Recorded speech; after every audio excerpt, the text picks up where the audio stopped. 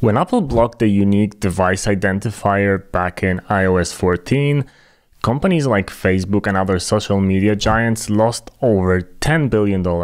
And this has only been in a space of a couple months. It shows how valuable user data is and that we are living in post-privacy world. Almost nothing is ever private or secure anymore. Email providers are reading your email, social media companies are using AI to parse your private messages, and your favorite design tools are...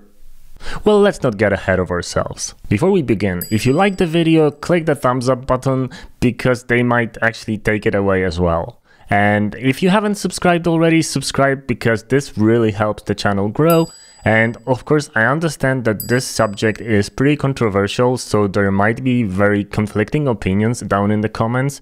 So let's be civil. Let's talk about it, let's discuss it, but let's be nice to each other, okay? Thanks. It's pretty obvious to think that your social media apps are spying on you, right? Well, we kind of got used to that idea. Well, how about some tools that you use to move some rectangles around before calling it a day? With the help of my friend Carolina from Hype4, we took a look at privacy policies of the most popular design tools.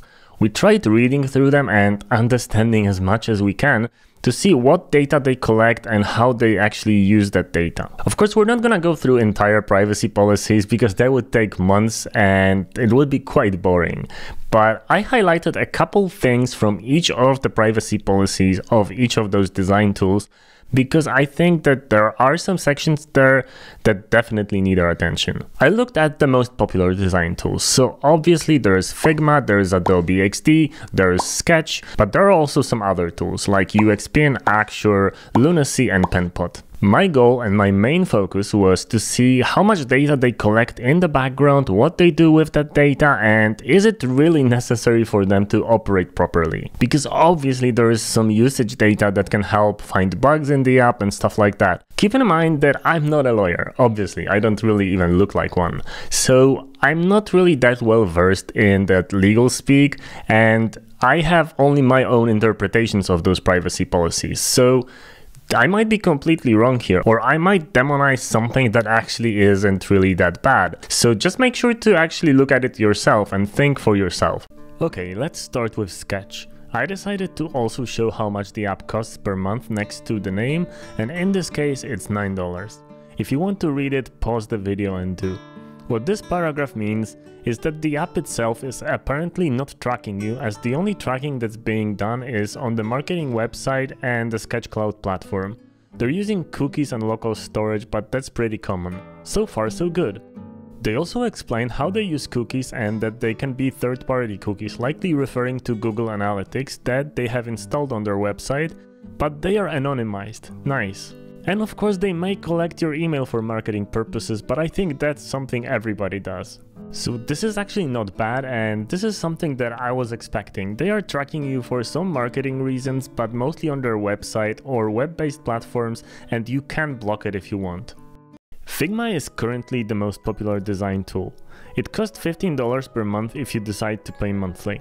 They collect a lot more information about you, however, including your IP address, your location, and your device MAC address, which is a unique identifier that every computer has. What's a bit scary is that they also track pages you visit before, during, and after using Figma, links you click, and so on. That probably means they are tracking your entire browser activity. Now, that unique fingerprint or signature of your device is basically the thing that Apple has blocked Facebook from using on the iPhones. Figma is creating one for your computer. Both they and third parties can provide content and advertising based on that, which I think is a very non-direct way. They may sell that data to some third parties to show you ads in the future. While Sketch said you can block cookies if you want, Figma notes that the app may not work correctly without them enabled. This may have something to do with keeping you logged in, but it's pretty vague. And once again, they are able to record what websites you visited and if you clicked on an ad. This may be for their own ads on their own pages, but it's unclear. I think for a design tool, especially one that's one of the more expensive ones in the paid plan, they are collecting quite a lot of data with the possibility to sell it to advertisers. Okay, here is Adobe XD. They changed the app icon quite a lot, so when you're watching this video the icon may be a little bit different. It costs $9.99 per month, so it's actually $10. Overall, it's not bad, but they can use sites like LinkedIn to get more information on you, like more info on the company that you work for. It doesn't clearly say what the info will be used for, but there is not a lot of tracking here. This is pretty standard. They do collect data on how you use the apps and websites, but this is something everybody does. It's surprisingly little data though, just the IP address, browser, device, and which website brought you to their site, which is understandable. This looks pretty standard. They also say that they're mostly tracking the US and India because it's likely their largest markets, which is actually good that it's even disclosed like that. The other 4 apps are not as popular, so I'll briefly mention a couple of things from their privacy policies. But first, let's get to know them.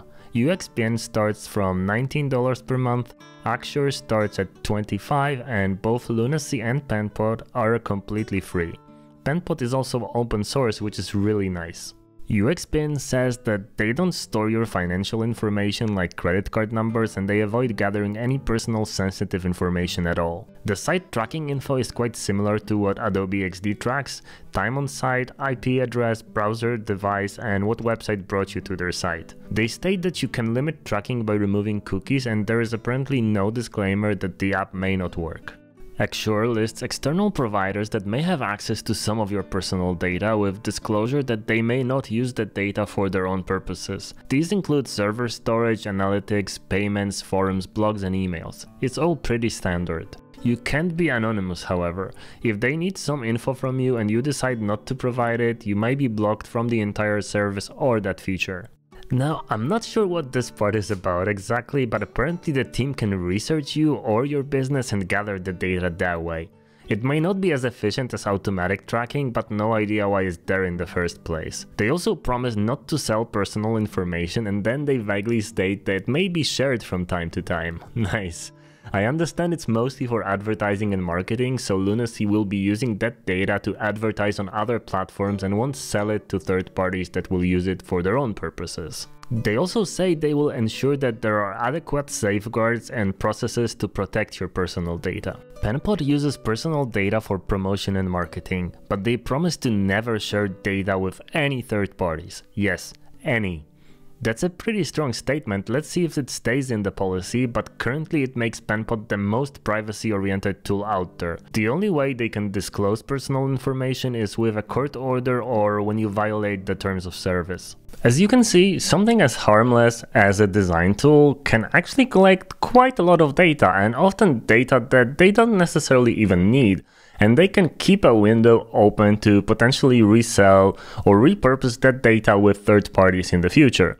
So that basically means that they can invade your privacy and they can sell your private information to some external companies. It's especially scary with browser-wide tracking, because obviously if they're tracking all of the other browser windows and tabs, not even just the one that you're using to preview the work or to design in, that means they know pretty much everything about you. They say data is power. It's also definitely money.